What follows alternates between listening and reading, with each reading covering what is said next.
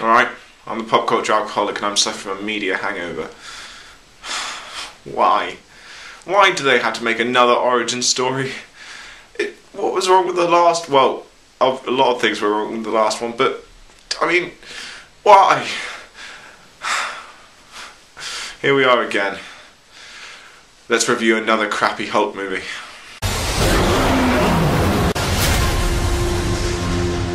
You know when you have a big drunken night out and the next day, instead of sobering up, you have another drinks night and you end up with a double strength hangover afterwards? Well, that's what watching both these Hulk movies feels like. Obviously I covered the first Hulk movie in my last review and that time I ended up nearly sober, so this time I've come prepared.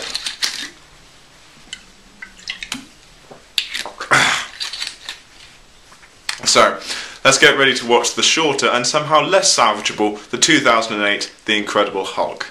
So once again we have our standard opening credits, but this time we brush right over the Hulk's origin story. I'd complain, but fuck it. It's better than doing it half an hour in. When will these Hulk movies learn the idea of splitting the difference? We see that when Banner first hulked out, he hospitalised his girlfriend Betty, and so had to go on the run, hiding from Colonel Thunderbolt. Seriously, I've never done anything nice for another human being, Ross. That's Edward Norton's Bruce Banner, by the way. Edward Norton plays a character with two personalities. Really pushing their barrier, aren't we? So we cut to Brazil, where Banner is in hiding and has taken a job at a bottling factory where they seem to be making that hallucinogenic vegetable juice from The Simpsons. Okay. Você sempre me ajuda a beça. Vem trabalhar comigo. Eu posso pagar o que você vale.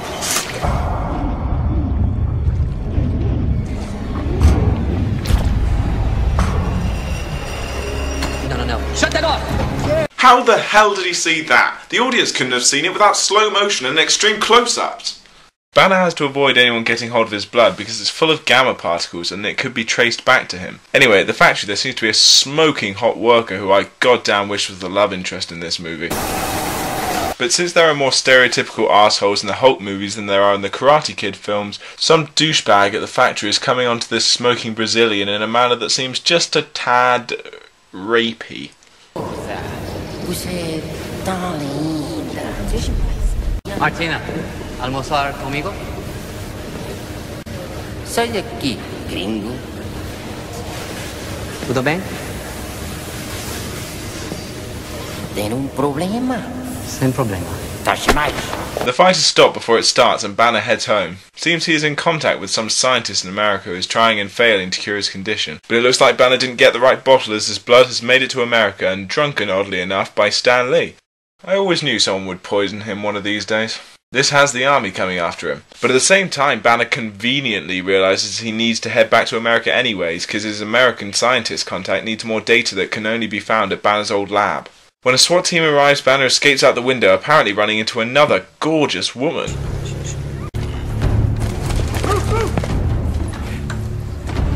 Obrigado. So Brazil is full of gorgeous women who don't care that much when you climb in through their windows. Excuse me a minute, I gotta go book my next holiday. The army attack Banner, but Banner also runs into Asshole Dell's stereotype. Bruce hulks out, but we don't get to see the Hulk. He beats the army and heads to America. Back in America, some battle-crazy soldier named Emil Blonsky is chatting with Colonel Ross. Blonsky, how old are you? 45? 39. It takes a toll, doesn't it? Yes, it does. So get out of the trenches. You should be a colonel by now with your record. Nah, I'm a fighter. I'll be one for as long as I can. Yeah, if I could take what I know now, put it in the body I had 10 years ago, that would be someone I wouldn't want to fight. I could probably arrange something like that. Because at this point, I have no reason to be wary of tampering with nature. What with the success we had with the last guy? Meanwhile, Banner is back in America, and after meeting up with his Italian restaurant-owning friend, he sneaks into the lab just as a pizza boy. Hey, pal, I got a delivery on 5. I don't think you have anybody up here. Oh, man. I'm gonna catch hell if I don't collect. You gotta let me try. Tell you what, I got an extra medium. Take it on the house.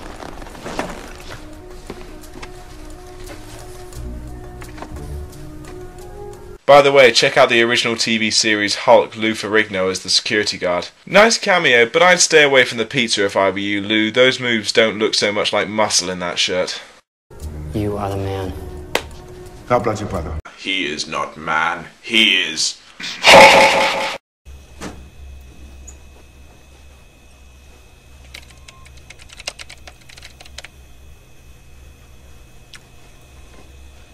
What the fuck? No, of course you can't go on our government computers. We're holding secrets here the top priority. We're making leaps and bounds in technological research that others would kill to get hold of. Holy shit, is that pizza? But it seems Banner's data is gone, so he heads back to the Italian restaurant where he accidentally bumps into Betty Ross, who now has a boyfriend.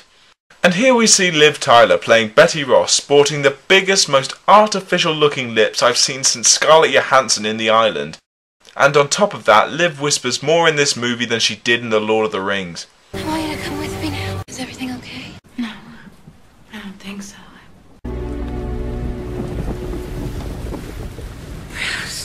Bruce. Banner tries to leave again, but Betty catches up with him and takes him back to her place, where she has the data he needs stored on a memory stick. And we get one of the quietest sexual tension scenes ever shot. Hi. You might wanna. Thanks. You have everything you need? Yeah.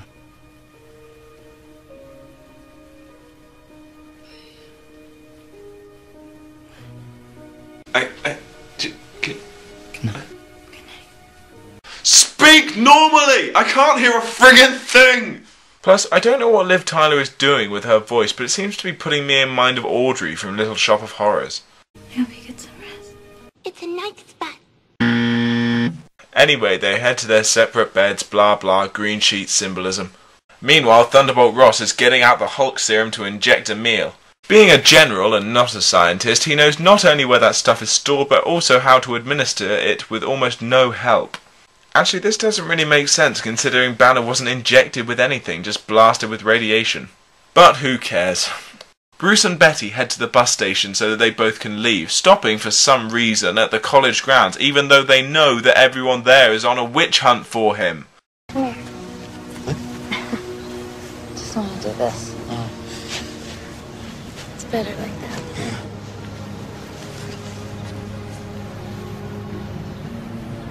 It's too tight. Yeah, a little. You know, I was actually wearing the hat for a reason. It's because...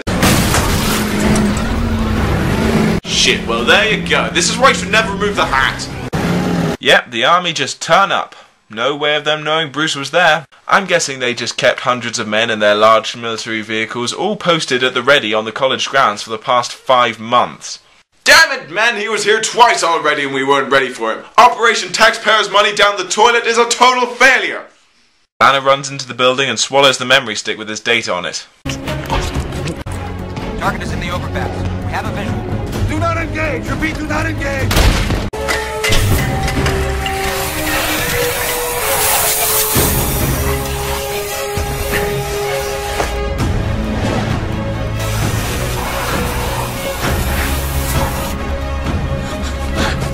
Get her back here! Haha! A military soldier just got punched out by Eowyn, a woman whose biggest physical challenge in Lord of the Rings is a twig in the face. Banner is trapped, so he hulks out, and now we get our first look at the Hulk. And I actually prefer the effects from the 2003 movie. At least I actually kind of believe that the Hulk was there at lots of points, even if he looked kind of ridiculous with his big green skin. But this Hulk looks more artificial than Liv Tyler's lips. So the army throw all they have at the Hulk to pretty much no effect.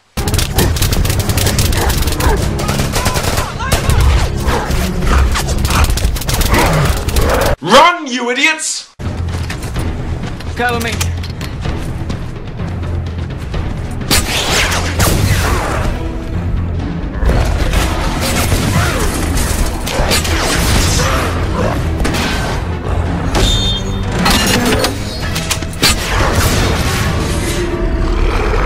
Remember me? Oh yeah! John, right? So Blonsky pulls some impressive moves against the Hulk before leading him to some sound cannons which the Hulk quickly escapes.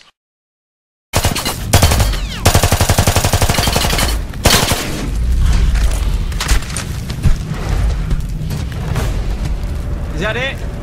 Blonsky, pull back now. Is that all you got?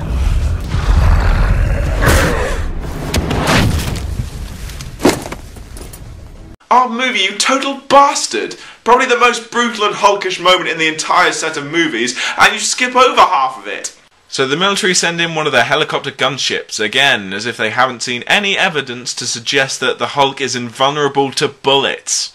Yeah, just keep firing, I'm sure we'll start hurting him at some point. The chopper explodes and the Hulk shields Betty from the explosion with his giant body.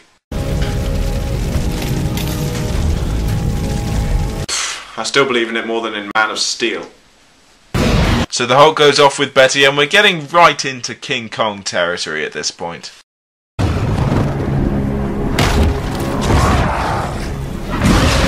I'm so emo! So Bruce changes back by morning and they head to a motel for cover and Betty buys Bruce some new clothes.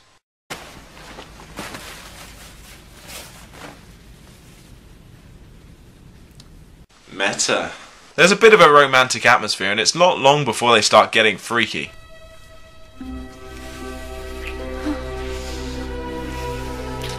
Wait, Betty, don't you have that boyfriend thing to be getting back to?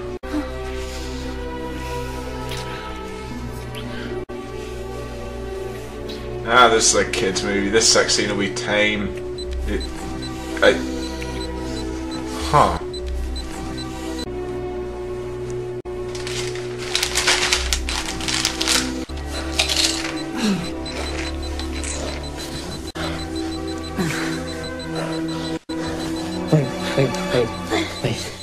Wait, we can't do this. It's okay, I want to. No. I can't. I can't get too excited. Ah, fuck you, movie! Trust the Hulk not to be able to perform. So, Bruce and Betty begin to head towards New York to find their scientist friend who, with the new data, should be able to cure Bruce. When it happens, what do you experience? Remember those experiments we volunteered for at Harvard? Those induced hallucinations? It's a lot like that. It's 1,000 times amplified. It's like someone's poured a liter of acid into my brain. I ran until my muscles burned and my veins pumped battery acid. Maybe your mind is in there. It's just overcharged and can't process what's happening. I don't want to control it. I want to get rid of it. Well, you did it in the Avengers. And if you did do it, you know, it might be helpful. You know, some might consider it a good thing. Meanwhile, Blonsky is back on his feet after having healed from almost every bone in his body being destroyed. And he's ready for another crack at the Hulk, after a few more injections, naturally. The army have found out Bruce's anonymous scientist friend's name is Samuel Stearns, ha-ha alliteration. And the army set off for New York as well. They get to New York and decide to take a cab, and here we get to see some of the most cutting-edge satire put to film in decades. Come on now! Let's go! You're too slow! You drive like a woman! Very nice. You see her? She's very pretty. Yeah! You go! Breathe. Are you out of your mind? What is wrong with you? Baby, you don't like a good ride? Best character in the entire movie, everyone. I'm gonna miss him. Finally, they meet Mr. Stearns, who turns out to be a bit of a douchebag. Even if everything goes perfectly, if we induce an episode, if we get the dosage exactly right, is that going to be a lasting cure? Or just some antidote to suppress that specific flare-up? I don't know. But without much ado, they go through the process that's meant to cure Bruce. And it seems to work. He stops hulking out and is incapable of doing it again. But it looks like Stearns has some less than sane plans for what he's got left of the Hulk. You didn't send me much to work with, so I had to concentrate it and make more. With a little more trial and error, there's no end to what we can do. This is potentially Olympian. This gamma technology has limitless applications. We'll unlock hundreds of cures. We will make humans impervious to disease. Come on! Terminator 2 was more subtle than this. But at that moment the army turn up and Emil, with no Hulk to fight, knocks Banner on his ass. The army stick Banner in a chopper and head for an army base. But Emil stayed behind. Desperate for more power, he gets Stearns to give him some more Hulk juice and Stearns helps all too willingly. As Emil changes, Stearns gets some Hulk juice on a cut in his head, causing him to start turning into Megamind, and God knows what happened to him after that because we never see him again. By random character who could be sequel bait, but let's face it, just plain won't be. But Emil is now the Abomination and takes to the streets. What the hell was that? It was the most reasonably priced practical effect we could find. Impressed? Well, since Abomination has decided to show up for the last 15 minutes of the movie, Banner decides he's got to go back, and rather than wait for the chopper to land, he's going to have to jump. Stop! Stop! What are you doing? Think about this. You don't even know if you'll change. Exactly! Stop, you moron! It's a chopper, it'll take like a second to land!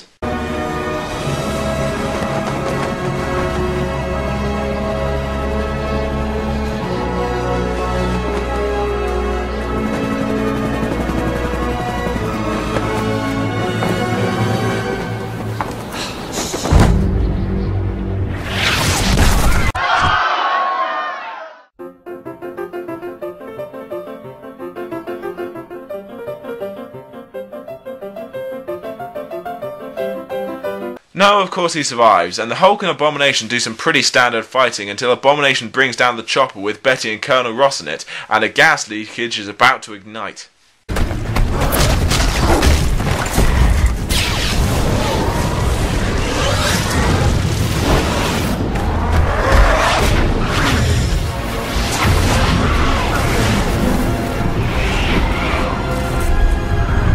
Bullshit! The Hulk clapped out of fire? That's just ridiculous. Even if it weren't for the fact that the chopper would explode instantly, and even if it weren't for the fact that you can't be covered in fire and then come out without a scratch on you, and even if it weren't for the fact that the idea of clapping out a fire is ridiculous given the size of the Hulk's hands and the size of the fire, even putting all that aside, aircraft fuel does not ignite when exposed to flames. It's like diesel. It's not that combustible. None of this makes any sense. Anyway, after that the Hulk and Abomination fight some more, and the Hulk says his catchphrase even though it really builds up to almost nothing. The Hulk gets Abomination in a headlock and Abomination just gives up.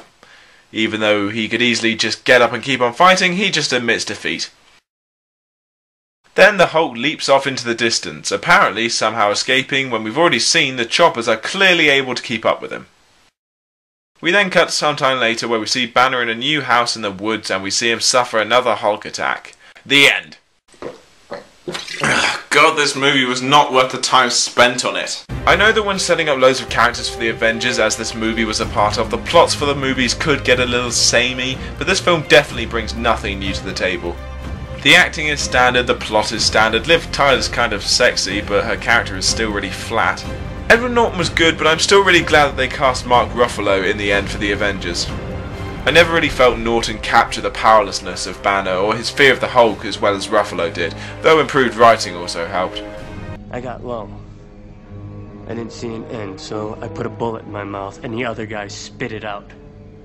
This film also had some major holes and is really just an establisher for the Hulk before the Avengers and doesn't work at all as a standalone film.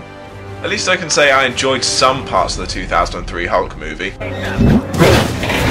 This one was just dull, left a stale taste in my mouth and does not use Norton to his full potential.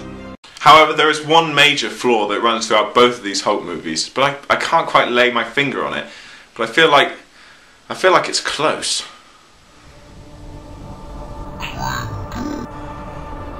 Oh God, what's happening to me? God, I can feel him. I can feel he's close.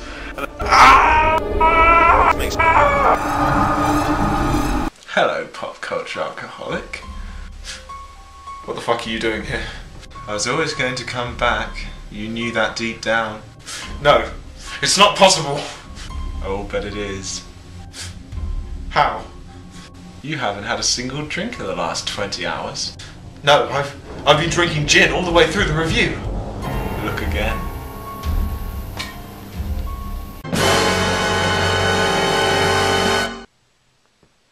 Huh, how did I miss that? I mean, shit, what have I done? Yes, and now it's time for me to come back. The other you, the sober you, the you who actually gets dressed in the morning. No, I won't let you.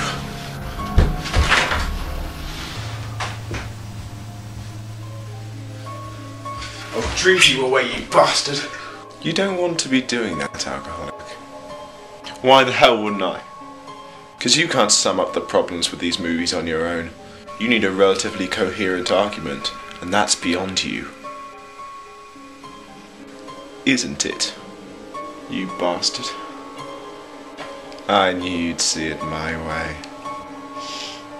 Okay then, do it.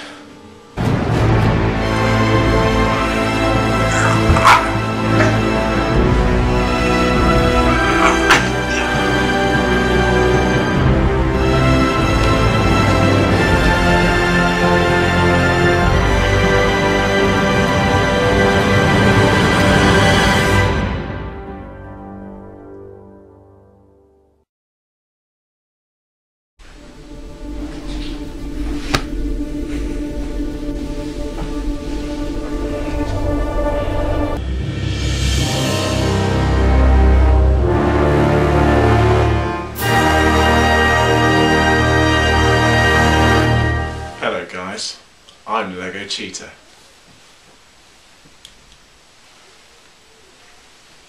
So let's begin. The aim of these movies almost throughout is to make out the Hulk as this uncontrollable creature of destruction. The Hulk is meant to be without thought or logic, destroying all in his path, no concept of mercy or morals, just an awesome ball of rage. But we never really see that in these films. The Hulk is only ever seen to attack bad guys or people who provoke him. Even the most brutal scene in this film, when the Hulk nearly kills Emil Blonsky, Emil was provoking him and was a bad guy. You can tell that they tried to show the Hulk was capable of killing people Banner was close to by saying the Hulk hurt Betty at the beginning of the film, but we didn't actually see that, and we never see any other incidents when he even comes close to that. The filmmakers want us to root for the Hulk to some extent, but when Banner talks about him, we're supposed to actually fear him. It's very difficult to show the Hulk as both a terrifying force of destruction and someone the audience can support, especially when bound by a very black and white sense of right and wrong that's frequently misconstrued as necessary in a kids' movie. This was achieved better in the Avengers, but only by flat out making up some random excuse that Banner could suddenly control his powers. Fortunately, that movie was so well done that everyone let it slide. The Hulk only actually makes 2 appearances in the Avengers. In the first appearance he is clearly merciless and unthinking, but then in his second appearance we get to see him doing good in the end. I mean, it didn't actually make any sense, but it achieved both of the necessary angles. One show that I think actually effectively achieved the aim of the Jekyll Hyde fear of one's own self was the TV series Jekyll. They really built up the Hyde character well in that series, and although we never actually saw Hyde hurt anybody who we would consider a good guy or close to the Jekyll character, we did always feel that he could and was on the verge of doing so at any moment. And yet we do still later come to root for Hyde. With these Hulk movies we never even get a sense that the Hulk is dangerous, because as soon as he's confronted with anyone who's a good guy he goes all soft and spongy. The Hulk could make a great anti-hero, but instead is always the hero. On top of that, it's very hard to get the right amount of focus on how hard it is for Banner to be the Hulk without it becoming just dull moaning, especially when you don't back it up with evidence that the Hulk is a burden when he's actually seeming like quite a handy superpower to have. If I were to recommend one way that you could go about achieving the angle correctly, is by actually building up the fact that the Hulk is indeed dangerous, but then breaking the ice with some humour and some light-hearted attitude towards the split personality, as was done in both the Avengers and in the TV series Jekyll. It's much harder to hate a character when we're able to see the funny side of their existence.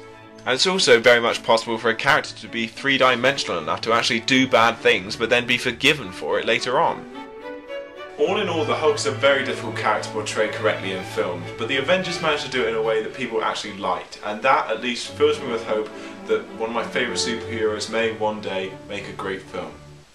I'm Lego Cheetah, and